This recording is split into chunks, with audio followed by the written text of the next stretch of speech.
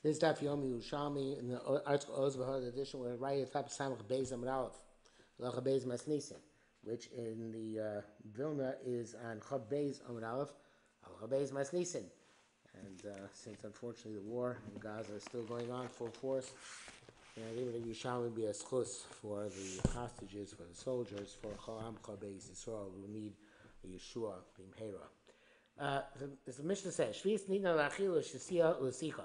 Prepare Shvius, you can use to eat, you can drink, you can use to anoint. Lechol davar shadarko lechol, you eat something which is normally eaten. L'such davar shadarko l'such, to anoint something which is normally used to anoint. Lo yasuch yain v'chometz. So since yain and chom, wine and vinegar are not made for sicha, you can't use them for that purpose. After Hashem, you can anoint yourself with oil. Truma v'maiser sheni. The same parameters apply to truma and maiser sheni, where also it says achila.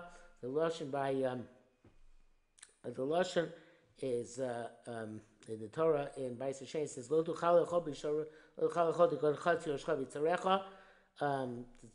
So we say tirosh is wine, which is for drinking. Yitzar is oil, which is for which is for anointing. And it says lo tuchal lechol b'shorecha. You can't eat them in your gate, but you can use them in Yerushalayim. So you see, Ma'aser Sheni can be used for whatever purposes. These things are substances that you normally use for, and the same thing is derived from truma and also for truma and the kamim shvish need to look us in there. But shvish there's an additional leniency that you can use it to light a candle. Okay, says the Gemara. In Gabanaki has Tanya. Keitza lochel davar shlarko lechol. What does it mean to eat something which is normally eaten? Ein mechayvin also lechol pasha ibsha. We don't require him to eat a bread which went moldy. V'lo knuvas yerek, not the leaves from a vegetable they snapped off because they are wilted and not appetizing. Lo tavshilin shkal to kotsura also, and or a cooked dish which has become spoiled. So this obviously is a kula. That you don't have to eat, although you don't have to eat these things. But if he wants to eat raw trodin, which is a beet, which cannot really be eaten by except by cooking, can't do it. You can't eat it raw because that's not the derech of achila. That's a chumrah. Also to chew on raw wheat. Ain't shoymim lo, you can't, we don't listen to do so. Don't allow to do those. So it's interesting, the Chazon Ish says that it's mutter to peel Shvi'is fruit, even where you can eat the peel, like apples, etc. But the peel, because that's the achilasa, but the peel, it has Pusha Shvi'is, because it has food attached to it. And even the clip itself will not be considered food for some reason. It has food which adheres to it. So if you have to leave it in a vessel until it goes rotten and possible mechilas adam, then you're allowed to cast it away. And that's of course is what's done with Peir Shvi'is Uzman in Eretz Yisrael. Case lishtos dovish narko lishtos. Now we go on to drinking. What does it mean to drink? Which normally you normally drink. Em chayv lishtos anigron v'lo ikskrugurin. These are types of the water which you have after you cook the dish. You boiled some vegetables or something. So people don't normally drink them. People use them as dips, but they don't normally drink them. So you're not mechuyev to drink them. V'lo yain, and you're not required to drink wine. It says here ushmarim, and the Kavanaki changes it, very sensitive. Got cut off there. Changes it to Ushmarov. So you're not required to drink the wine with its shmorim, with the dregs inside.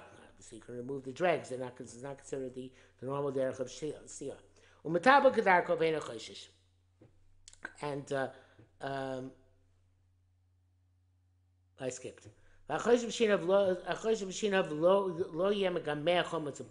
Somebody who has a problem with his teeth, and normally they use vinegar for this purpose in order to heal the teeth, but this is not shavu chol nefesh, and therefore it has the status of malugma, which you're not allowed to do with Peres Shvi'is. Therefore, you can't gargle with the vinegar and spit it out. You're allowed to gargle with it and swallow it. Also, you can dip bread in vinegar and eat the vinegar that way with the bread. That's not a problem. Similarly, if you have a problem with your throat, you should not gargle, I guess, but same idea. Just vinegar it's not really gargling; it's swishing around your mouth. The oil is going down further in your throat. So you shouldn't, if you have sore throat, you shouldn't gargle with the oil. I've noticed a lot of oil into a negron, into cooked water from cooking vegetables and swallowed. It's and brachas. You're not supposed to swallow olive oil by itself. You're supposed to mix it with this meishlokos in order to make it more suitable for human, or to make it suitable for human consumption, that it won't harm you. Then it says, we said in the Mishnah, Lo Yasuch Yain B'chometz, Avosachu is a shemen. He can't use Yain B'chometz to do sicha, but he can use oil for that purpose. So we learned, again, the Pukam puts in a Tanya. Hakoshes Lishrosa, somebody who has a problem with his head. Then he has some wound in his head, or he has some a dandruff type thing, chatatim barosho, some sort of skin disease. You can use oil to anoint them. You can't use wine and vinegar because that's not normal usage. Aim means shemen shvi'is. You can't take oil of shmita and put in it all sorts of herbs because they are going to absorb the oil and they're going to diminish it. And evidently these herbs are then discarded. They're not actually the root, but Kamraki says the roots, they're not eaten. So therefore you bring mafsid shemen shel shvi. So you can't put those in. Avlokechu shemen array, but you can take a shemen array which is already been upgraded in this way. L'sicha mikom makom v'enechoshish. He can even, and this is a separate thing. You're allowed to take shemen from anybody, even not a chaver, and during shmita, and you're not concerned that shmita oil, because since shemen oil is very expensive, a person's not going to take a chance of making it from Shemitah oil because maybe then people are going to find out, not going to buy from him, or perhaps Basin is going to fine him. So therefore, a person doesn't take chances. So if you have Shemen Orev, you can take it to anoint yourself during Shemitah, and it's okay. You're not concerned. I wrote here, it's possible another pshat that maybe because Shemen Orev requires a long time to soak in order to get that arevus, and therefore we're not concerned that this oil is from Shemitah because it would have to have been from a previous year. Although that just begs the question, well, maybe the year after Shemitah we should be choishish. But I assume at that point, maybe there's some other reason why we're not choishish after Shemitah. So I kind of jumped the gun there a little bit when I said you can take it even from somebody who's choshed, because that's the next line in the Gemara. Rabbi Yami Sover Mei Marfim Min HaChoshut. You can even take the shemen arei from the chashut. Some of you don't know he keeps the halachas of shmita. He's suspect not to keep shmita. I said, no. If you know he's chashuv, you can't take shemen arei from him. Only if he's not. Only if you don't know if he's chashuv or not. If it's clear, it's well known that he's chashuv, so then you can't take it from him because we're afraid that Ataka is shemen shel shvi'is. Okay, ma'alefatem yayin shel shvi'is. Are you allowed to be able to put herbs and spices in wine of shvi'is? And evidently this is somehow mashbiach in the it's mashbiach the wine. When you put those herbs and spices in the oil, you lose oil, which gets absorbed into the herbs and spices. And even though it's shemen orev, which means it's a superior oil, um, nevertheless, you're losing oil, and that's no good. But I guess with wine, it's not the case, or because it enhances the wine so much. Uh, uh, so therefore, it's not a problem. That's the way the Kabbalah learns it. I don't think I have a better shot than that.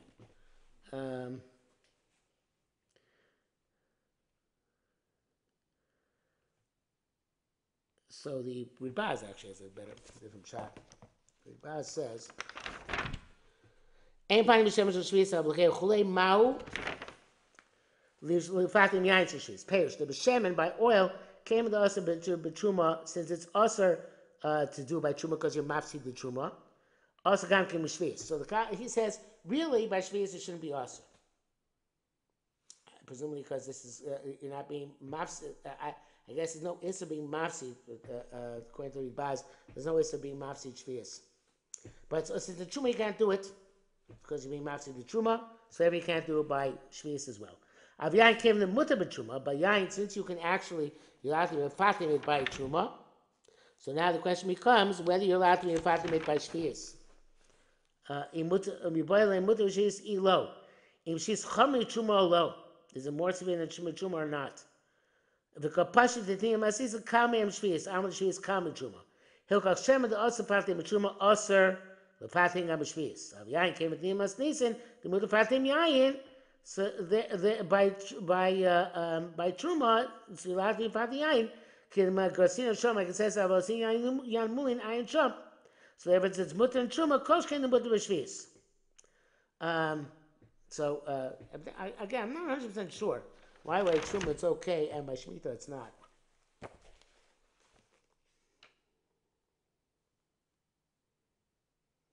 It says by it is an explicit mishnah. By Ma'aser Sheni Perik Beis Mishnah Aleph, it says explicitly they allowed to be mefatem wine of Ma'aser Sheni. Even though oil of Ma'aser Sheni you're not allowed to be mefatem. That's interesting.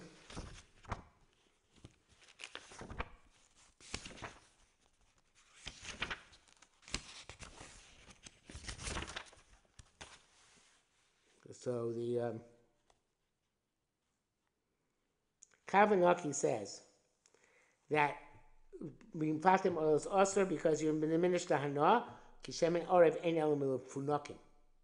Kishemen orev is only for pampered people, similar to shemen vered in Shabbos Daf Kufid Aleph. It has to be a davar shavel kulchem. It says that's from the near. Okay, so shemen you can't be a fatim because it's not shavel chol nefesh, but wine you can be a fatim because it's shavel chol nefesh. Now there is the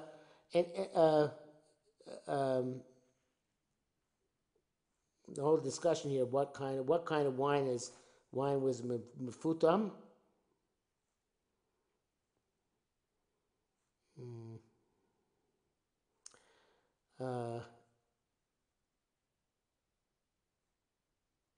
He also has discussion of here, according to the opinion that oil the issues you being mafsid some bit wine by wine should be mutter.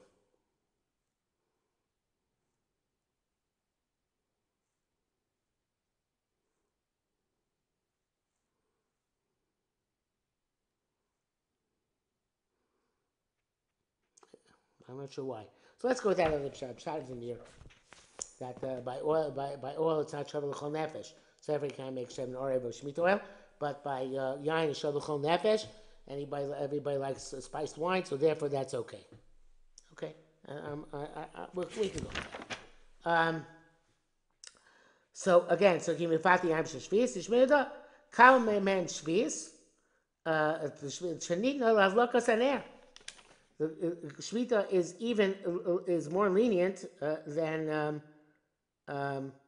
By the way, I wrote aside my Gemara that, like the Kavanaki, Mashbicho, like Kavanaki in the notes on the page, goes Kavanaki in the back where I just looked. But anyway, again, either wine is okay because it's more much biachit than causing a loss, opposed to oil, where I guess cause more of a loss than a gain. It's difficult to say. But again, the better it seems that the more glop shot is like the near that by oil, it's only the funakim, and by yain it's for everybody else. So it's for everybody. So nishmin ada kamem shvius. We said shvius is lighter in our mission than truma. Sheilah lokas aner. You can use it for lighting candles. So if that's the case, if it's lighter than truma for adlakas aner, koshkin you should be allowed to. It goes without. It's that you should be allowed to use it for the purpose of making. If you can make truma into yayin mafutam, you're supposed to make my shvius into my yayin mafutam. Right? Come and shishin now. That mushroom mutter. Hi, but tani oser. Then we learn Rabbi Hu that there's a opinion which says it's oser to actually mefatim as a yayin. What opinion? Whose opinion is that?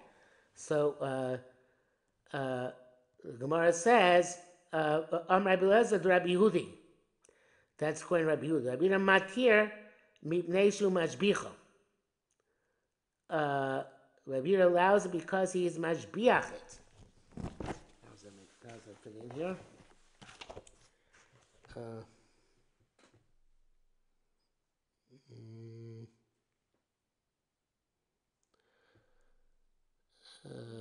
So the Kavanaki says that the Mishnah, which is matir pitim yain shel shvius, is Rabbi Yehuda, who's matir to cook wine of truma. Chachamim aser cooking wine of truma. Evidently, by oil, you just soak it. By wine, you cook it. And the Chachamim aser because you diminish its volume by cooking it. So therefore, they aser also being fatem wine and ma'aser sheni, and they also being fatem yain shel shvius. So our Mishnah, which is matir, or the shita, which is allows you to be mefatem yain shel shvius. That's Rabbi Yehuda, who holds that that it's not we're allowed to cook wine of truma, and they're allowed to cook wine of shvius as well. But Rabban holds it's not permissible because you're losing volume. Holds it's not permissible here as well. Okay, now the next one, Mishnah said kamem shvius, which you're allowed to light for a candle. So ask about truma lo nida lokas aner. You're not allowed to light truma. You're allowed to light truma as well. It says, well, no. Truma tmeya nida lokas aner. You're allowed to light shem and sreifa. Truma and tmeya is you're allowed to use to burn as a candle. Torah lead lo nida lokas aner. So truma tahira you're not allowed to use to light a candle. Shvius, I feel Torah nida lokas aner. Shvius, even Torah wine, Torah shmita, you're allowed to use oil. You're allowed to use for lokas aner. Because Shemitah is more lenient. Evidently, since it's a Torah Adam. So therefore, it's okay. Just like so you're allowed to use it allowed to use Shemitah for, to dye something for Adam. Allowed to use Shemitah in order to light a candle for Adam. Rabbi Chizkiah Mischei. Rabbi Chizkiah went to swimming. Yad Suchisa, he gave a plate of or a jug of Shemitah oil, Luzusima Olaira, to Zusima, who was that was his name, who was the balon, the bathhouse attendants. And interestingly, Kavanaki says Ulaira comes from uleum, which in Latin is olive oil. So the olive oil, the bathhouse is called Ulaira because he was in charge of anointing, giving people oil with their anoint or to anoint them with oil. Amalei said, "Alile lashuna." So he told him, "Put this oil into the inner chamber of the bathhouse," because Rabbi Chizkiah wanted to anoint himself with that oil. Amalei lace aser. So he said, "Is it not aser because the oil is Shemitah oil, it has Kedusha, so I'm allowed to use it for a purpose." So the Asa Shal Rabbi Yirmiyah came ask Rabbi Yirmiyah. Amalei said, Tama Amalei, go and no. So I guess Zusima came to ask. Yad Zusima Ulaira. He gave the Amalei oil. He said to Zusima, It's also taken in a chamber. Amalei also. So the Zima said, is it not also to do so? And Asa Rabbi Yirmiyah Zusima came after Rabbi Yirmiyah. Amalei Asa v'Amalei, and Rabbi Yirmiyah said, go and tell Rabbi Chizkiah, Limartanu, you taught us.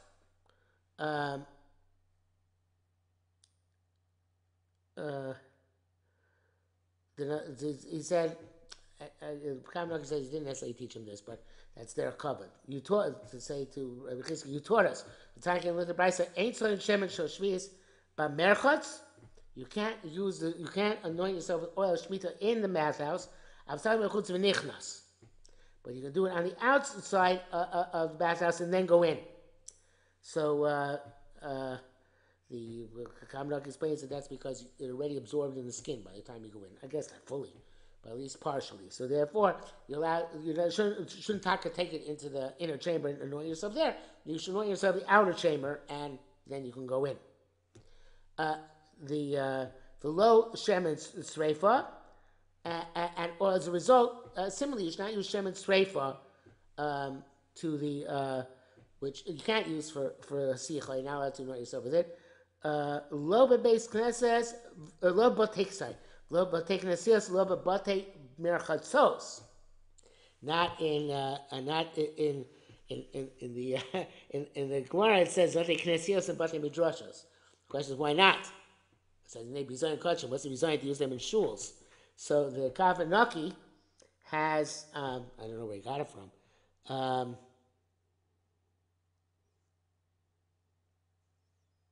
Sounds like something that the Mashbiach would say, or the Shatar Yisrael. Maybe they do say.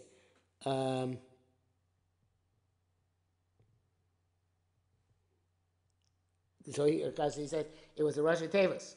Lo bebeis kaf, lo bebeis mem. And the Rosh Tevas is lo bate kisos, lo bebate merchatzos. There's a huge base here. Let's look in the back and see where he got it from. It really sounds like a Mashbiach, like a Shatar Yisrael.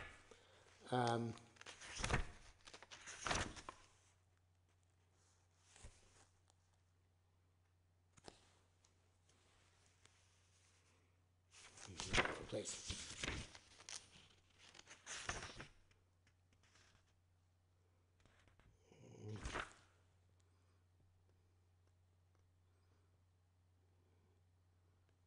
So this girsa is in the Mishnah's Rav, Rabbi Binyamin Rabinovitz, in the name of his son, the Aderes.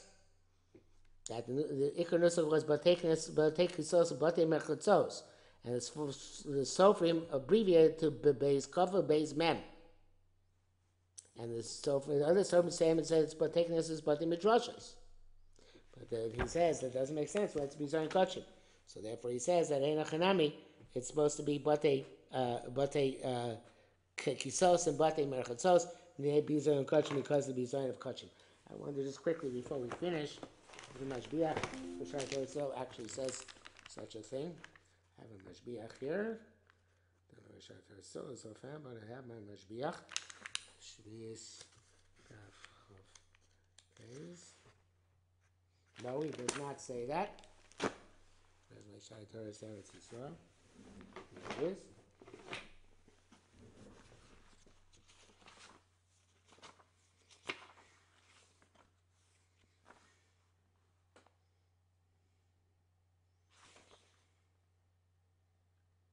Yeah, he has it.